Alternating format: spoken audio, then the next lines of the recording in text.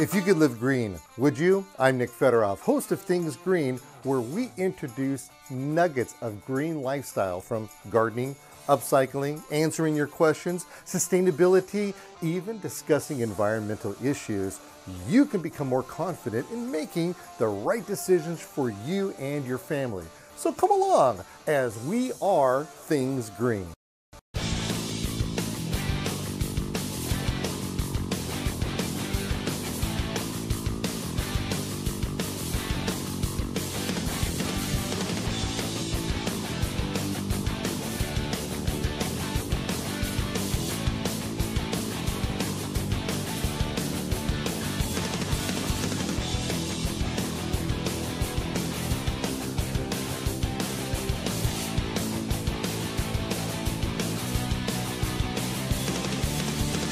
Things Green is brought to you in part by John Delmatoff Backhoe Service has been serving Southern California for over 22 years and is a proud supporter of Things Green. Being out in the yard and garden has never been so much fun. With our many playful laser-cut pet, garden, and yard signs. More information at InStyleSteel.com. For nearly 90 years, the Bonide family has provided solutions to lawn and garden pest problems. Whether it's an insecticide, weed killer, fungicide, or plant care product, Bonide products will provide you the best solution to your lawn, garden, or home pest problem. Southland Sod Farms, creators of genuine marathon sod. Pre-grown tall fescue grass. More information at sod.com. Dram Garden Products, makers of watering tools since the 1940s. Committed to saving water with handheld tools, hoses, and water wands. More information at dram.com. And that's the way you keep your plants moist. Hi, I'm inviting you to come down to one of the free home shows where I give free garden talks. All you have to do is go to my website, thingsgreen.com, to see when the dates and the venues are at.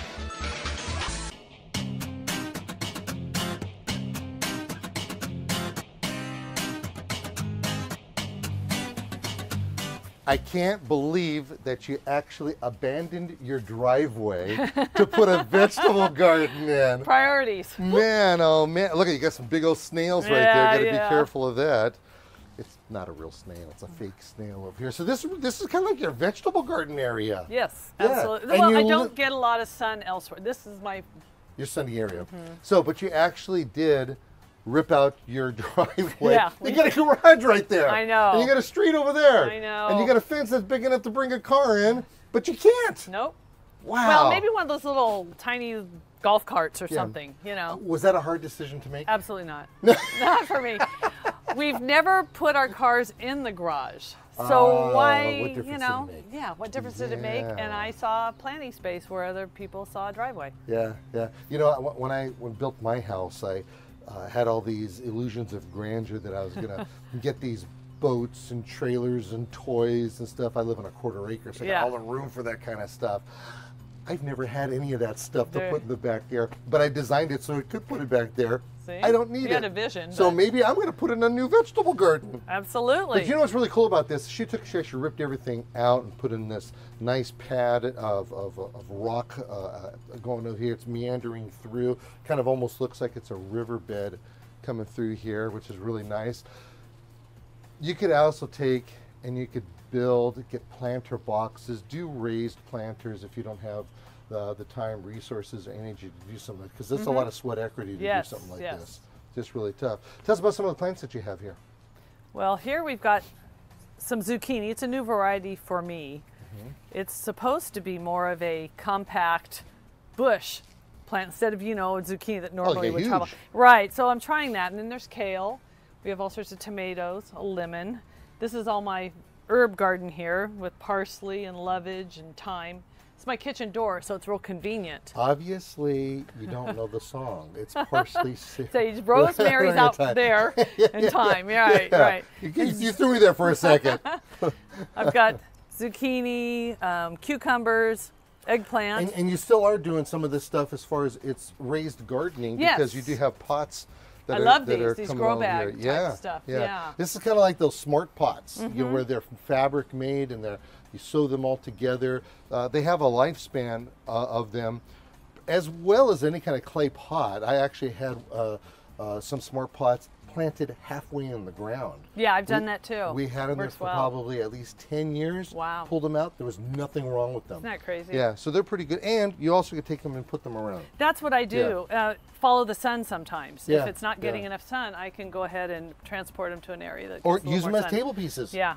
Oh, I didn't think of that. Oh, there's a new one.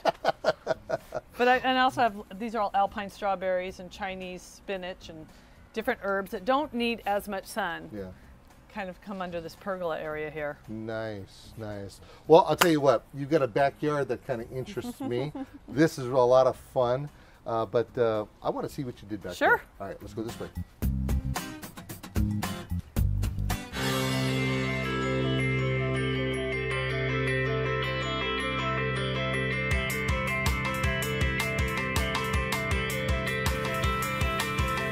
You know what they say, the worst day of fishing is better than the best day of work, but with all these monsters in here, I gotta tell you, something's gonna happen. Nick, what are you doing?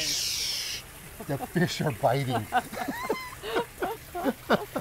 Actually, they're not gonna bite, are they? Because this thing is huge. Yeah? I've never seen a koi pond this deep before. Yeah, we purposely did. Oh, you lost your string Oh, there. look at that. We did it purposely so the temperature would stay, not fluctuate, which is not healthy for the koi, as well as predators. Raccoons can't reach them. Egrets can't fish for them. Well, that was the first thing that I noticed. You know, in fact, that was the first thing I asked you. I said, the raccoons, how do they get there? And you said you didn't put any perches in there because normally what happens is that when people put in ponds like this, they're pretty shallow. And when they're shallow, you have to have elements in there where the fish can hide underneath. Right. Sometimes I've actually seen them put a wire down, mesh, so they can hide underneath there. And that really gets pretty messy when they have the mesh going on in there, because then you have debris that falls and all that kind of stuff. It's just, that's just something else. It's not as pretty. You don't get to see the clear water and the fish. Well, you know, I'm glad you just said that because that was going to be my next question. How do we keep this water so clean? Well, we have a great gravity-fed filter system. That the tubing is underneath. What does that mean, gravity-fed? Well, we don't have to have a pump that pumps the water to the filter system. It's all underground, and gravity flows it way over there in the corner, and we have big chambers. So it's lower over there? Yeah, lower over there. Okay. And the chambers filter the water, as well as we have a UV light that will kill bacteria before the water comes back in. So it keeps it really crystal clear in the summertime. Okay. And we only turn that part of it on during the summer when we have an algae problem. I was going to ask you, you don't have an algae problem then, right? No and algae you have water constantly moving? Right. Okay. And I guess that helps a lot as well because, I mean, it sounds like you've got a flight pattern for airplanes right here, but I understand you have a flight pattern for hawks as well. Yeah. Okay. We have an osprey that sometimes will sit up on the telephone pole and stare at it, but can't figure out how to get to the koi. Luckily, we watched it. You know what? I think if they got to one, they wouldn't be able to pick it up in the first place. They can't dive down, I guess, because of this. Have you measured how big one of those are? The biggest one? No, we haven't, but big. I've never seen one that big. Yeah. Any of them? Yeah. How many do you have in there? About 17, I think. Wow. So they get a lot. They have a lot of space. We don't really add very many to them. We kind of like the biosystem we've got going, and you run the risk of introducing disease if you don't have a place to maybe quarantine a new fish. So we just don't. Yeah. And how do they get fed? My husband. Oh, okay. And myself. You feed your husband in there? Yeah. No, they get some pellet food. Oh, he feeds them. Yeah. They also love oranges and some different. No. Yeah, I love oranges. They'll leave the rinds. The rinds will be floating on the top, and they will just suck all the pulp off. But yeah, they become like dogs. They're pretty. Oh my goodness. Come when you call, almost. Can you ever get them and pet them or anything like that? No, you really wouldn't want. Yeah, you really wouldn't want to do that because they kind of have a slime coating on the surface. That you could kind of introduce some disease to them, but they'll come up and pretty much eat out of your hand. Now, one thing I noticed is that you've got a patch of sun over there. In fact, we were on the site at the garden, and you know, the closer you get to this, how much does the temperature drop? Oh, 10 degrees easily. Easily? Yeah, easily. Yeah. It's nice So- and cool. And we always seem to get a breeze offshore that blows through here, so it can be quite cool. So do you think that's part of the trees, part of the plants, part of the water? Is it a group Absolutely. thing, or is it just one thing altogether? No, it's definitely a group thing. And that's why I can grow like these philodendrons here in the back. They do really well here because of the humidity level, because of the pond. So you get Yeah, nice those filtered sun. Real big leaves. They're Yeah. absorbing and they're creating oxygen as well. Absolutely. Yeah. And this alder tree that's probably 60 some odd years old. That kind of helps out too. Yeah. And look what you got going over there. Look at this thing. This is huge. Look at this thing. Yeah, the staghorn. Look at that staghorn. What are you thinking on something like that? How is that attached? That's not natural. No, it's got a chain on. We actually recently attached that, so it has a chain that it's hanging from. And it's still coming out of being a little stressed because we moved it from one spot over here. Oh. So it's kind of, you can see the uprights now. It's doing much better. Okay. But it's getting a lot more light here than it was. But you also have these staghorns. Yeah, they're just that kind are- of. Yeah, they look like they're going to be waiting for a home pretty They soon. are. We're Yeah. trying to figure out what we're going to do, if we're going to hang more from the tree or whatever. Now, are they've these gotten big. pups off of what you took over No, there? Or are these nope, all these new are all ones? just new ones. Okay. Well, they were very small when we got them. They've grown, but they were just new ones that we. Nice. Now, this pine red that you have over here, wrong spot, I'm telling you right now. That guy is our Christmas tree every year. Oh, it is. Oh, We okay. bought him probably 3 years ago now, and it was very small.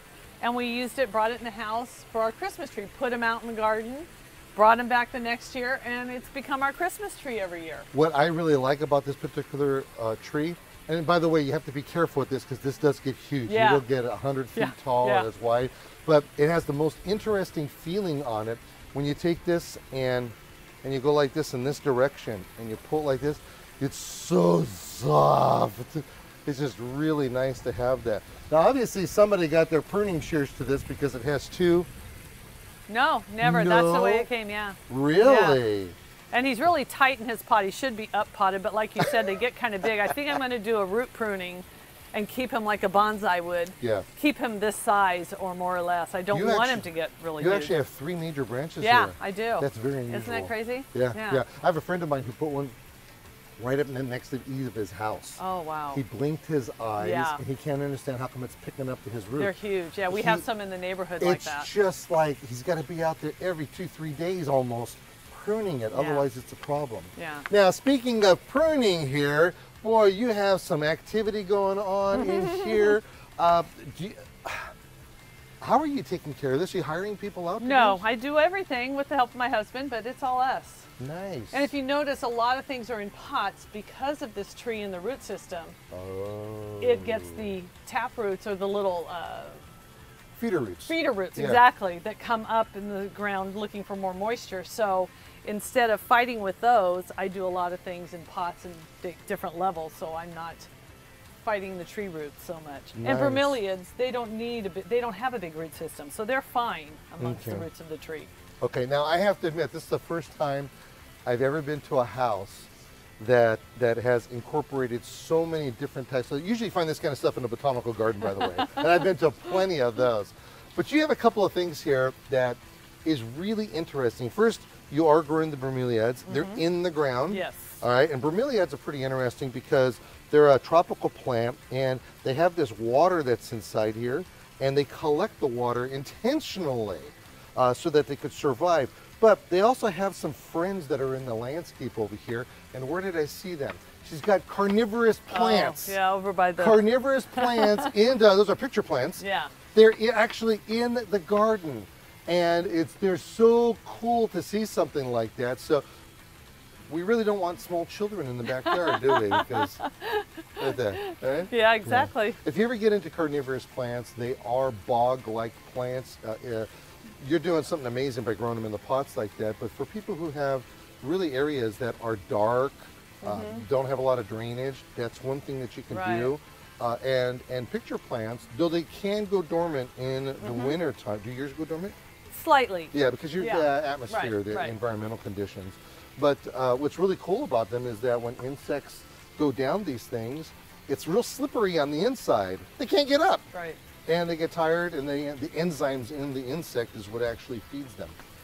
So kind of gross when you think of it on the big scale of things, but how beautiful is this? How you created the begonias. And it's just because you have nothing but green going on over here. And this is actually these are begonias also. This is this one right here. Yeah. Wow. Isn't that interesting? There's as well so as that, many different ones. that big red one there. It's Look Red at that. Fred begonia. Your Red Fred. Is that what they call it? Uh-huh. Red Fred. That's the name of it. Red Fred. Yeah, we went down to the Sherman Gardens recently, and we did a.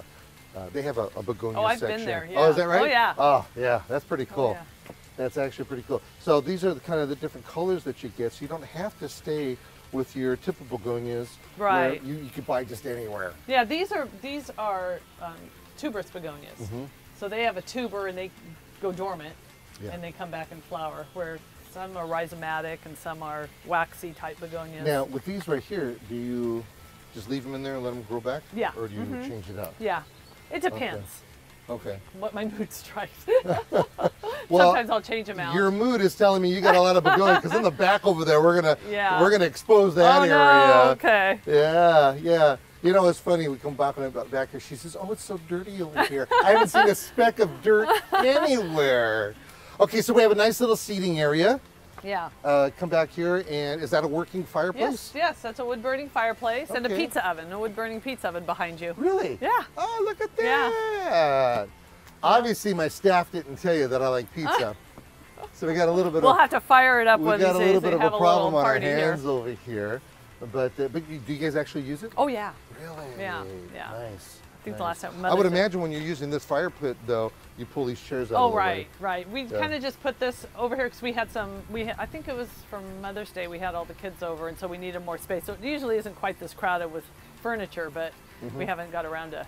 So put at things away. nighttime, because over at my house, one of my son, he's really big on his fires. He has his fire pits on going on all over the place. He's got propane. He's got the wood ones, and you never know what's gonna happen. In fact, just last night I got home from someplace kind of late, and he's out in the backyard by himself. He's got the fire pit going on. It's not even hot. Yeah. But he's done that. Ambience. Yeah, right? it's just really Ambience of it. ambient. You know what? I did something just now, and I just got surprised. What? You got a chandelier hanging. Just kind of for looks, you know? have to look everywhere in your place. And it is lit up. I mean, we have some cafe lights over there. So at nighttime, it's really pretty. And we have speakers out here too that are all hooked up to. So you could do your dancing. Yeah, so it's just really nice, kind of, I see. you know, turn on the speakers and come back out here, and it's really relaxing. Okay, so at nighttime, is it also cooler over here than it is the rest of the yard? Definitely. Yeah. It's just a kind of a tropical feel too. I think with the planting and all, you kind of get that feel, and it kind of puts you in the mood. Where do you buy this kind of stuff? Anywhere and everywhere we see something that just hits my fancy, I kind of, like I said, I don't necessarily buy something because I'm looking for something in particular. I buy something because I like it and find a spot for it. It's kind of my way of doing things. I see. So I collect things, and when I finally figure out where it's going to go, Frank will hang it for me. Voila, there it is. There it is. Well, obviously Frank has to have a tall ladder for some of the stuff he does. Yes. And for the record, he's the one who set me up with the fishing pole. Okay, there you All go. right, I don't want to get in trouble for that one. Sorry, man, I didn't mean to throw you underneath the bus, but, you know. Okay, so when the plants start really crowding in on each other, are you in their hands and knees, thinning stuff out? You know, this garden is easier. The tropicals seem to be easier. They don't need as much maintenance as maybe the cottage garden. So back here, I don't. I really haven't touched this in a couple years. So I just maybe go in there and make sure the sprinklers are kind of working correctly, and you're using putting you're using a drip line, but the spray micro sprayers, micro sprayers. Okay. So I just probably will add compost or add mulch to the area, but that's about it. It's really kind of maintenance free in comparison to other, like the vegetable garden. Nice. And what would you? Okay, this is I'm going to pick on you for a second. Why would you think this is dirty? This is so beautiful. Everything is just in its place. There's no leaves on the ground. There's no dirt. There's nothing. Oh, you know, because I have this personality that kind of goes, I haven't hosed this down or power washed it recently, so. Okay, so with that being said, she does have a potting shed. I have to expose her on this one. You're gonna love this because Well, it's unfinished. There's nothing to it like you could ever imagine. I mean, as far as dirt is concerned, I wish that my office was this clean. I'll tell you that much. You have just a wonderful little potting bench area that you've taken an area that would normally just be kind of dead, right? It was. Yeah. There was, I'm trying to remember, originally it was nothing here. Maybe, I don't even know what was over here. I can't recall, but it was unused completely. And we just, Frank built me my potting bench because I do a lot of propagation. I gotta hire Frank to Yeah. do some stuff over here. And then it kind of evolved from there. I said, oh gee, it's kind of hot to work over here. I need something covering me. Okay. So I designed a pergola system. We had a pergola built over there, and then he kind of added to it, and we kept coming out and just decided to make it a shade area for me because I do a lot of houseplants. So these really are all houseplants that you see over here. Okay. What do you do with all this stuff? Not all of it can go in your yard. Not all of it can go in your house. I give away a lot, and it's fun for me to propagate. So I do a lot of propagation of different species of begonias and philodendrons and that's what we're having in here. Yeah, those are ripsalis, and I also do Hoyas. So by the way, you can always join clubs. There's begonia societies. I belong. Yeah, it's just I've actually Yeah. spoken to different one Yeah. of them. So you have different stages of the plants. Yeah, that's peperomias. Okay. That's a string of turtles, they call that. And all right, so you have these are probably some Hoyas in there. And sometimes, like, this is a cutting that I'm rooting. I root a lot of different things, but I think I've got some real pretty begonias you might like down here. So what's your success rate on? Oh, I don't have any clue. You don't have a success rate? I don't have any clue. But since putting them into these humidifying domes, you can see they love it in here. Oh, look at that. They're just, and some of them, you can see how iridescent some of these are. Yeah, They look at call that. this a blue begonia. It's just like, it's just got such a pretty leaf to it. But, so I just start all sorts of things and try different methods. I go from starting things in moss or perlite or what they call leca. If you're familiar with leca, it's clay balls. Oh yeah. That hold the moisture, so I do those. They use that primarily for hydroponics. Yeah, That's exactly. a Or big deal with that. semi-hydro's become a big thing with people now. So I'll do. Now, are all these? Do you do any just actual leaf cuttings? Oh do you yeah, do these all are leaf cuttings. Yeah, a lot of these are. So a lot of Some times over what you here. could do is you could take a leaf of a plant and you could just score it on the underside or upper side of the leaf, put it right on the soil surface, put a little pebble on it or something like that to hold it down. As long as you have that. Yeah, especially begonias. It's so easy to do. Yeah, as long as you have that have the leaf touching the soil, then you're doing good. Yeah, these are all you can almost see. This is a peperomia, and there's the original leaf, and there's the babies coming up. All right, so I see a little bit of a problem over here. I feel like I have to kick you out and do some of my own little gardening. And I know you're not going to let me do that by myself. Yeah, these are all my different, I mix a lot of my own soils. Yes, that's amazing. And so. Well, I want to thank you for allowing me to expose your garden to us. I know you didn't expect me to come over here, but I had to. I'm pretty embarrassed for how clean it is, by the way. That makes me feel better because to me, I see, oh my gosh, I got to get out here and I'm going to have to thank Frank for the fishing pole. Yes. Yeah. I kept on telling him, no, we don't want to hook on it, but he was insisting. But so I went out on that one. But thanks a lot, Frank. Appreciate that, and thank you again for it. And much success with your continuing gardening. Thank you. Okay, so what are you going to do with me? You gonna put me to work over here?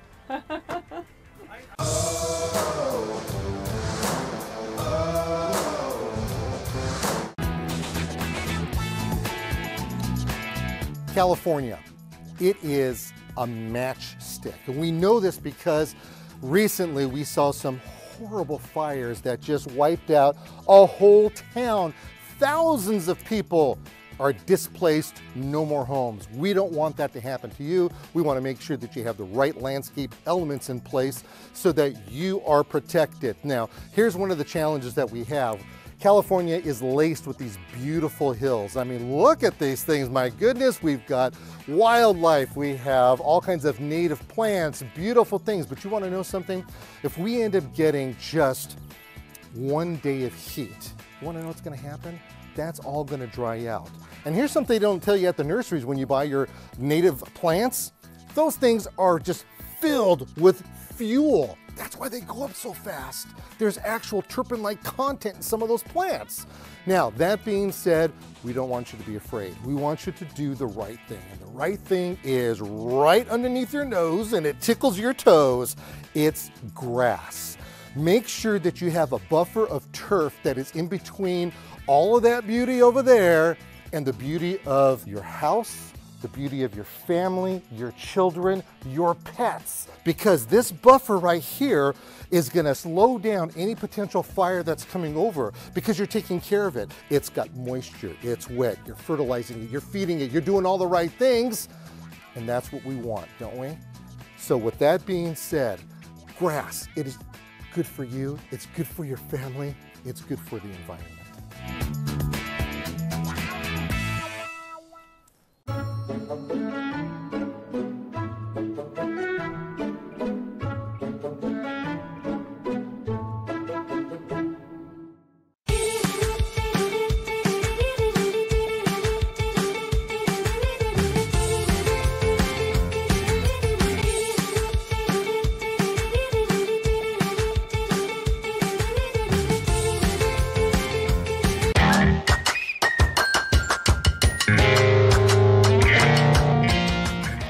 Thanks for joining me on another excursion of Things Green. Our goal is to educate, inform, and entertain so you can become exposed to a green lifestyle inside and outside of the home and community, all on your terms. Join me next time right here as we help you with Things Green. John Delmatoff Backhoe Service has been serving Southern California for over 22 years and is a proud supporter of Things Green. Being out in the yard and garden has never been so much fun. With our many playful laser-cut pet, garden, and yard signs. More information at InStyleSteel.com.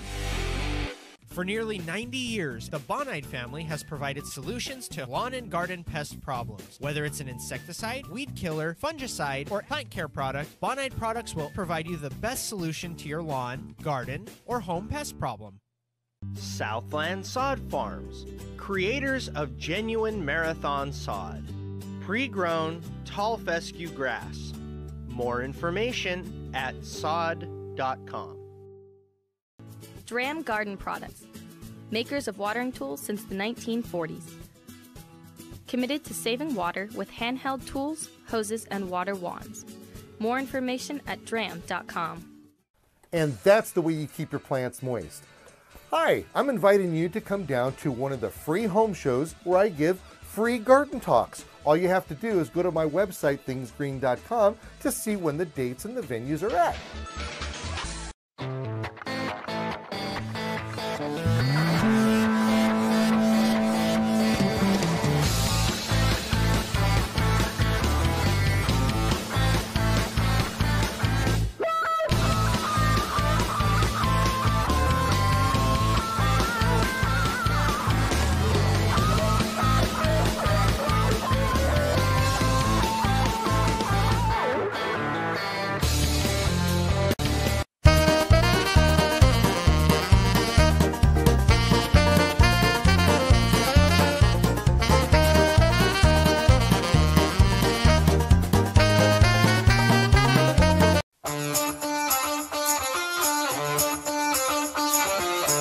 If you could live green, would you? I'm Nick Federoff, host of Things Green, where we introduce nuggets of green lifestyle from gardening, upcycling, answering your questions, sustainability, even discussing environmental issues.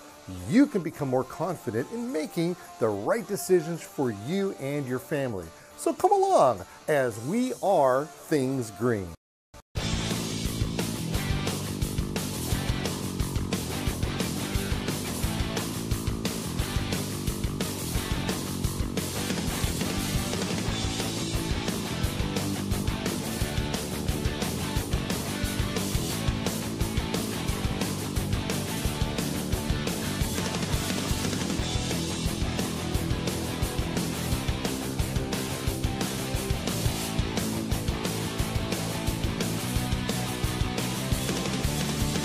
Things Green is brought to you in part by John Delmatoff Backhoe Service has been serving Southern California for over 22 years and is a proud supporter of Things Green. Being out in the yard and garden has never been so much fun. With our many playful laser-cut pet, garden, and yard signs. More information at InStyleSteel.com. For nearly 90 years, the Bonide family has provided solutions to lawn and garden pest problems. Whether it's an insecticide, weed killer, fungicide, or plant care product, Bonide products will provide you the best solution to your lawn, garden, or home pest problem. Southland Sod Farms, creators of genuine marathon sod. Pre-grown, tall fescue grass. More information at sod.com. Dram Garden Products, makers of watering tools since the 1940s. Committed to saving water with handheld tools, hoses, and water wands. More information at dram.com. And that's the way you keep your plants moist. Hi, I'm inviting you to come down to one of the free home shows where I give free garden talks. All you have to do is go to my website, thingsgreen.com, to see when the dates and the venues are at.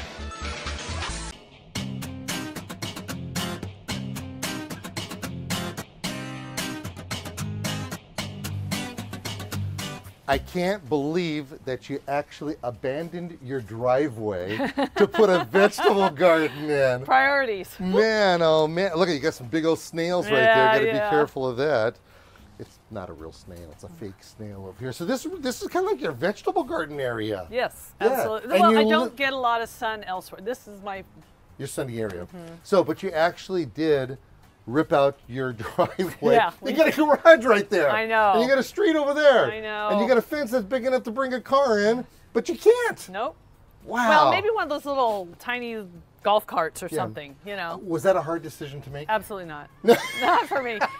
We've never put our cars in the garage. So Oh, why, what difference you did know, it make? yeah, what difference did it make? Yeah. And I saw planting space where other people saw a driveway. Yeah, yeah. You know, when I built my house, I had all these illusions of grandeur that I was gonna get these boats and trailers and toys and stuff. I live on a quarter acre, so I got all the room for that kind of stuff. I've never had any of that stuff to put in the back there, but I designed it so I could put it back there. See? I don't need You it. had a vision. So but- maybe I'm going to put in a new vegetable garden. Absolutely. But you know what's really cool about this? She ripped everything out and put in this nice pad of rock going over here. It's meandering through. Kind of almost looks like it's a riverbed coming through here, which is really nice. You could also take and you could get planter boxes, do raised planters if you don't have the time, resources, or energy to do something, because there's a lot of sweat equity to do something like this. Just really tough. Tell us about some of the plants that you have here. Well, here we've got some zucchini. It's a new variety for me. It's supposed to be more of a compact bush plant instead of, you know, a zucchini that normally would travel. Right, so I'm trying that. And then there's kale. We have all sorts of tomatoes, a lemon. This is all my herb garden here with parsley and lovage and thyme. It's my kitchen door, so it's real convenient. Obviously, you don't know the song. It's parsley, Sage, rosemary's out there, and thyme. Right, right. You threw me there for a second. I've got zucchini, cucumbers, eggplant. And you still are doing some of this stuff as far as it's raised gardening, because you do have pots that I love these grow bag type stuff. Yeah. This is kind of like those smart pots, you know, where they're fabric made and you sew them all together. They have a lifespan of them, as well as any kind of clay pot. I actually had some smart pots planted halfway in the ground. Yeah, I've done that too. We had them there for probably at least 10 years. Wow. Pulled them out. There was nothing wrong with them. Isn't that crazy? Yeah, so they're pretty good. And you also can take them and put them around. That's what I do. Follow the sun sometimes. Yeah. If it's not getting enough sun, I can go ahead and transport them to an area that gets Or a little use them more as sun. table pieces. Yeah. Oh, I didn't think of that. Oh, there's a new one. But I also have, these are all alpine strawberries and Chinese spinach and different herbs that don't need as much sun. Yeah. Kind of come under this pergola area here. Nice, nice. Well, I'll tell you what, you've got a backyard that kind of interests me. This is a lot of fun, but I want to see what you did back there. Sure. All right, let's go this way.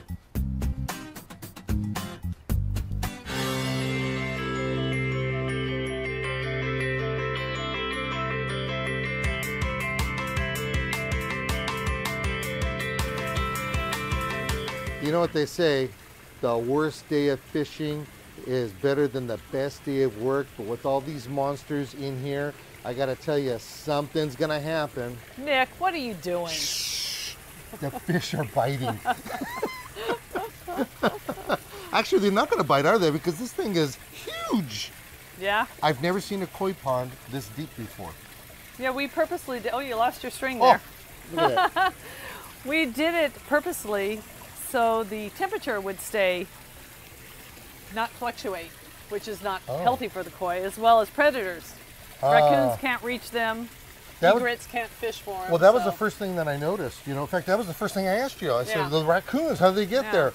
And you said you didn't put any perches in there because normally what happens is that when people put in ponds like this, they're pretty shallow. And when they're shallow, you have to have elements in there where the fish can hide underneath. Right. Sometimes I've actually seen them put a wire down, mesh, so they can hide underneath there. And that really gets pretty messy when they have the mesh going on in there, because then you have debris that falls and all that kind of stuff. It's just, that's just something else. It's not as pretty. You don't get to see the clear water and the fish. Well, you know, I'm glad you just said that because that was going to be my next question. How do we keep this water so clean? Well, we have a great gravity-fed filter system. That the tubing is underneath. What does that mean, gravity-fed? Well, we don't have to have a pump that pumps the water to the filter system. It's all underground, and gravity flows it way over there in the corner, and we have big chambers. So it's lower over there? Yeah, lower over there. Okay. And the chambers filter the water, as well as we have a UV light that will kill bacteria before the water comes back in. So it keeps it really crystal clear in the summertime. Okay. And we only turn that part of it on during the summer when we have an algae problem. I was going to ask you, you don't have an algae problem then, right? No and algae you have water constantly moving? Right. Okay. And I guess that helps a lot as well because, I mean, it sounds like you've got a flight pattern for airplanes right here, but I understand you have a flight pattern for hawks as well. Yeah. Okay. We have a osprey that sometimes will sit up on the telephone pole and stare at it, but can't figure out how to get to the koi. Luckily, we watched it. You know what? I think if they got to one, they wouldn't be able to pick it up in the first place. They can't dive down, I guess, because of this. Have you measured how big one of those are? The biggest one? No, we haven't, but big. I've never seen one that big. Yeah. Any of them? Yeah. How many do you have in there? About 17, I think. Wow. So they get a lot. They have a lot of space. We don't really add very many to them. We kind of like the biosystem we've got going, and you run the risk of introducing disease if you don't have a place to maybe quarantine a new fish. So we just don't. Yeah. And how do they get fed? My husband. Oh, okay. And myself. You feed your husband in there? Yeah. No, they get some pellet food. Oh, he feeds them. Yeah. They also love oranges and some different. No. Yeah, love oranges. They'll leave the rinds. The rinds will be floating on the top, and they will just suck all the pulp off. But yeah, they become like dogs. They're pretty. Oh my goodness. Come when you call, almost. Can you ever get them and pet them or anything like that? No, you really wouldn't want. Yeah, you really wouldn't want to do that because they kind of have a slime coating on the surface. That you could kind of introduce some disease to them, but they'll come up and pretty much eat out of your hand. Now, one thing I noticed is that you've got a patch of sun over there. In fact, we were on the side of the garden, and you know, the closer you get to this, how much does the temperature drop? Oh, 10 degrees easily. Easily? Yeah, easily. Yeah. It's nice and cool. And we always seem to get a breeze offshore that blows through here, so it can be quite cool. So do you think that's part of the trees, part of the plants, part of the water? Is it a group thing, or is it just one thing altogether? No, it's definitely a group thing. And that's why I can grow like these philodendrons here in the back. They do really well here because of the humidity level, because of the pond. So you get nice filtered sun. Real big leaves. They're absorbing and they're creating oxygen as well. Absolutely. Yeah. And this alder tree that's probably 60 some odd years old. That kind of helps out too. Yeah. And look what you got going over there. Look at this thing. This is huge. Look at this thing. Yeah, the staghorn. Look at that staghorn. What are you thinking on something like that?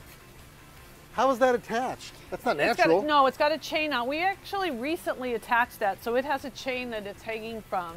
And it's still coming out of being a little stressed because we moved it from one spot over here. Oh. So it's kind of, you can see the uprights now. It's doing much better. Okay. But it's getting a lot more light here than it was. But you also have these staghorns. Yeah, they're just kind of Yeah, they look like they're going to be waiting for home pretty They soon. are. We're Yeah. trying to figure out what we're going to do, if we're going to hang more from the tree or whatever. Now, are they've these gotten big. pups off of what you took over No, there? Or are these nope, all these new are all ones? just new ones.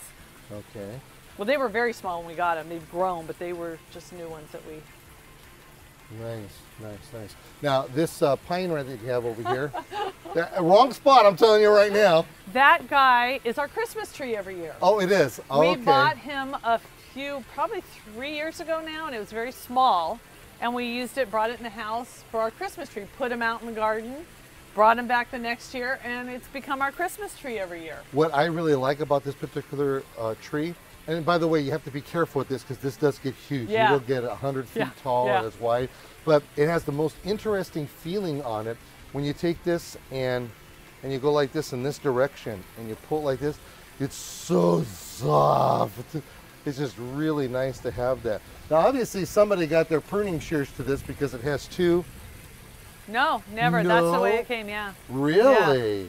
And he's really tight in his pot. He should be up potted, but like you said, they get kind of big. I think I'm going to do a root pruning and keep him like a bonsai would. Yeah. Keep him this size or more or less. I don't You want actually- him to get really You huge. actually have 3 major branches Yeah, here. I do. That's very unusual. Isn't that crazy? Yeah. I have a friend of mine who put one right up next to the eave of his house. Oh, wow. He blinked his eyes, Yeah. and he can't understand how come it's picking up to his roof. They're huge. Yeah, we have some in the neighborhood like that. It's just like he's got to be out there every 2-3 days almost pruning it, Yeah. otherwise it's a problem. Yeah. Now, speaking of pruning here, boy, you have some activity going on in here. How are you taking care of this? Are you hiring people out? to No, do I do everything with the help of my husband, but it's all us. this? Nice. And if you notice, a lot of things are in pots because of this tree and the root system. Oh. It gets the tap roots or the little Feeder roots. feeder roots, Yeah. exactly, that come up in the ground looking for more moisture. So instead of fighting with those, I do a lot of things in pots and different levels, so I'm not fighting the tree roots so much. Nice. And bromeliads, they don't have a big root system, so they're fine amongst the Okay. roots of the tree. Okay, now I have to admit, this is the first time I've ever been to a house that has incorporated so many different types. So you usually find this kind of stuff in a botanical garden, by the way, and I've been to plenty of those. But you have a couple of things here that is really interesting. First, you are growing the bromeliads. They're in the ground. Yes. All right, and bromeliads are pretty interesting because they're a tropical plant, and they have this water that's inside here, and they collect the water intentionally so that they could survive. But they also have some friends that are in the landscape over here. And where did I see them? She's got carnivorous plants. Oh, yeah, over by the... Carnivorous plants, and those are picture plants. Yeah. They're actually in the garden. And they're so cool to see something like that. So we really don't want small children in the backyard, do we? Because, right? Yeah, exactly. Yeah. If you ever get into carnivorous plants, they are bog-like plants. You're doing something amazing by growing them in the pots like that. But for people who have really areas that are dark, don't have a lot of drainage, that's one thing that you can do. And picture plants, though they can go dormant in the winter time. Do yours go dormant? Slightly. Yeah, because you're the atmosphere, Right, the right. environmental conditions. But what's really cool about them is that when insects go down these things, it's real slippery on the inside. They can't get up. Right. And they get tired, and the enzymes in the insect is what actually feeds them. So kind of gross when you think of it on the big scale of things, but how beautiful is this, how you created The begonias. the begonias, yeah. and it's just, because you have nothing but green going on over here. And this is actually, This- these are begonias also. This one right here? Yeah. Wow. Isn't that interesting? There's As well so as that, many different ones. that big red one there. It's Look at Red that. Fred begonia. Your Red Fred? Is that what Yeah. they call it? Uh-huh. Red Fred? That's the name of it, Red Fred. Yeah, we went down to the Sherman Gardens Oh, yeah. Recently, and we did they have a begonia Oh, I've section. been there, Oh, yeah. is that right? Oh, yeah. Oh, yeah, that's pretty cool. yeah. That's actually pretty cool. So these are kind of the different colors that you get, so you don't have to stay with your typical begonias. where Right. You could buy just anywhere. Yeah, these are tuberous begonias. Mm-hmm. So they have a tuber and they go dormant, Yeah. and they come back and flower. Where some are rhizomatic and some are waxy type begonias. Now, with these right here, do you just leave them in there and let them grow back? Yeah. Or do you change it up? Yeah, it depends Okay. what my mood strikes. Well, Sometimes I'll change them out. your mood is telling me you got a lot of begonia, because in the back over there we're gonna Yeah. we're gonna expose that oh area. no, okay. Yeah, yeah. You know, it's funny, we come back here, she says, oh, it's so dirty over here. I haven't seen a speck of dirt anywhere. Okay, so we have a nice little seating area. Yeah. Come back here, and is that a working fireplace? Yes, that's a wood-burning fireplace and a Okay. pizza oven, a wood-burning pizza oven behind you. Really? Yeah. Oh, look at that. Obviously, my staff didn't tell you that I like pizza. So we got a little bit We'll of... have to fire it up We one of got these a little days. bit of Have a problem little on our party hands here. over here. But do you guys actually use it? Oh, yeah. Really? Yeah. Nice. I think the last time I would imagine when you're using this fire pit, though, you pull these chairs out. Oh, of the way. right. We kind of just put this over here because we had some. I think it was from Mother's Day. We had all the kids over, and so we needed more space. So it usually isn't quite this crowded with furniture, but we haven't got around to. So put at things away. nighttime, because over at my house, one of my son, he's really big on his fires. He has his fire pits on going on all over the place. He's got propane. He's got the wood ones, and you never know what's gonna happen. In fact, just last night I got home from someplace kind of late, and he's out in the backyard by himself. He's got the fire pit going on. It's not even hot. Yeah. But he's done that. Ambience. Yeah, right? it's really Ambience of it. ambient. You know what? I did something just now, and I just got surprised. What? You got a chandelier hanging. Kind of for looks. You have to look everywhere in your place. And it is lit up. I mean, we have some cafe lights over there. So at nighttime, it's really pretty. And we have speakers out here too that are all hooked up to. Yeah, so it's just really nice, kind of. I see. You know, turn on the speakers and come back out here, and it's really relaxing. Okay, so at nighttime, is it also cooler over here than it is the rest of the yard? Definitely. It's just a kind of a tropical feel too. I think with the planting and all, you kind of get that feel, and it kind of puts you in the mood. Where do you buy this kind of stuff? Anywhere and everywhere we see something that just hits my fancy, I kind of, like I said, I don't necessarily buy something because I'm looking for something in particular. I buy something because I like it and find a spot for it. It's kind of my way of doing things. I see. So I collect things, and when I finally figure out where it's going to go, Frank will hang it for me. Voila, there it is. There it is. Well, obviously Frank has to have a tall ladder for some of the stuff he does. Yes. And for the record, he's the one who set me up with the fishing pole. Okay, there you All go. right, I don't want to get in trouble for that one. Sorry, man, I didn't mean to throw you underneath the bus, but, you know. Okay, so when the plants start really crowding in on each other, are you in their hands and knees, thinning stuff out? You know, this garden is easier. The tropicals seem to be easier. They don't need as much maintenance as maybe the cottage garden. So back here, I don't. I really haven't touched this in a couple years. So I just maybe go in there and make sure the sprinklers are kind of working correctly, and you're using putting using a drip line, but the spray micro sprayers. Okay. So I just probably will add compost or add mulch to the area, but that's about it. It's really kind of maintenance free in comparison to other, like the vegetable garden. Nice. And what would you? Okay, this is I'm going to pick on you for a second. Why would you think this is dirty? This is so beautiful. Everything is just in its place. There's no leaves on the ground. There's no dirt. There's nothing. Oh, you know, because I have this personality that kind of goes, I haven't hosed this down or power washed it recently, so. Okay, so with that being said, she does have a potting shed. I have to expose her on this one. You're going to love this because... Well, it's unfinished. There's nothing to it like you could ever imagine. I mean, as far as dirt is concerned, I wish that my office was this clean. I'll tell you that much. You have just a wonderful little potting bench area that you've taken an area that would normally just be kind of dead, right? It was. Yeah. There was, I'm trying to remember, originally it was nothing here. Maybe, I don't even know what was over here. I can't recall, but it was unused completely. And Frank built me my potting bench because I do a lot of propagation. I gotta hire Frank to do some stuff over here. And then it kind of evolved from there. I said, oh gee, it's kind of hot to work over here. I need something covering me. Okay. So I designed a pergola system. We had a pergola built over there, and then he kind of added to it, and we kept coming out and just decided to make it a shade area for me because I do a lot of houseplants. So these really are all houseplants that you see over here. Okay. What do you do with all this stuff? Not all of it can go in your yard. Not all of it can go in your house. I give away a lot, and it's fun for me to propagate. So I do a lot of propagation of different species of begonias and philodendrons and that's what we're having in here. Yeah, those are ripsalis, and I also do Hoyas. So, by the way, you can always join clubs. There's Begonia Society. I belong. Yeah, it's just I've actually spoken to different one of them. So you have different stages of the plants. Yeah, that's peperomias. Okay. That's a string of turtles, they call that. And all right, so you have these are probably some Hoyas in there. And sometimes, like, this is a cutting that I'm rooting. I root a lot of different things, but I think I've got some real pretty begonias you might like down here. So what's your success rate on? Oh, I don't have any clue. You don't have a success rate? I don't have any clue.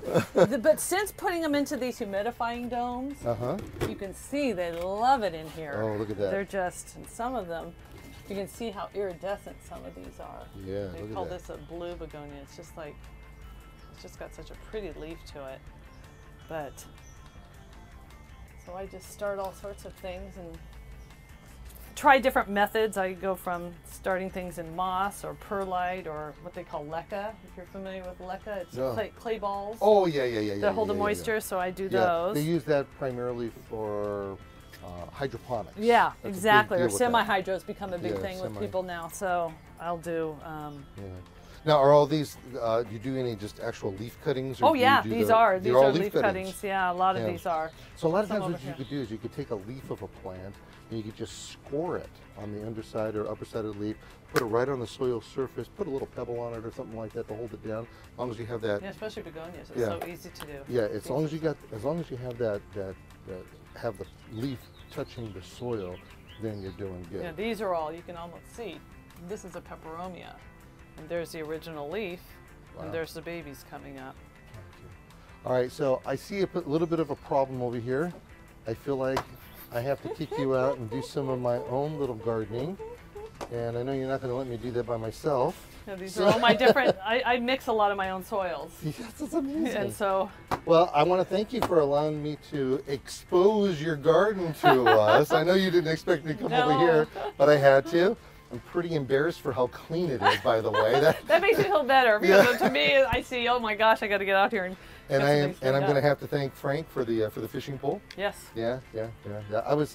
I kept on telling him, no, we don't want to hook on it, but he was insisting. But so I went out on that one. But thanks a lot, Frank. Appreciate that, and thank you again for it, and much success with your continuing gardening. Thank you. Okay, so what are you going to do with me? You're going to put me to work over here?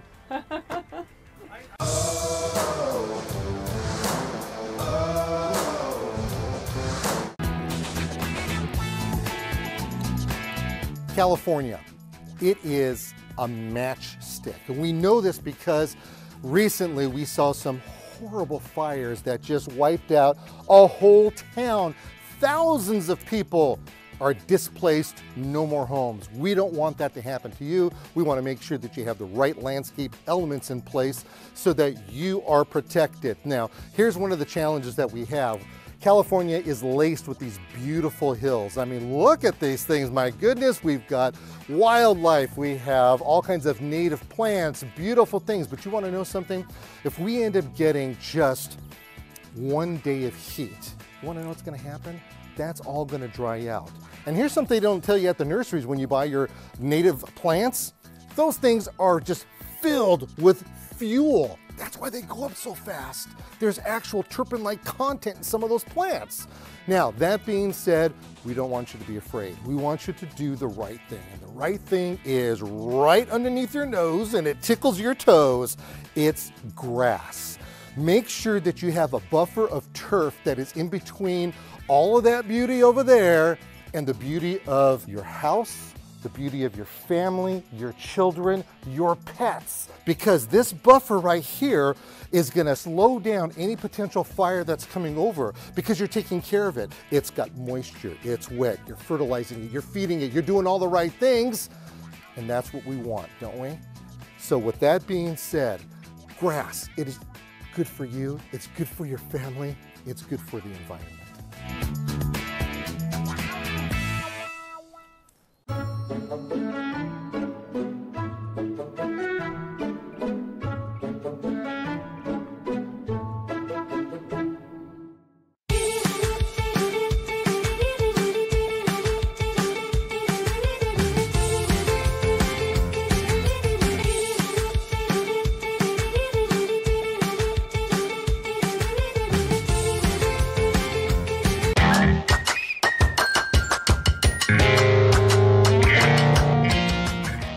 Thanks for joining me on another excursion of Things Green. Our goal is to educate, inform, and entertain so you can become exposed to a green lifestyle inside and outside of the home and community, all on your terms. Join me next time right here as we help you with Things Green.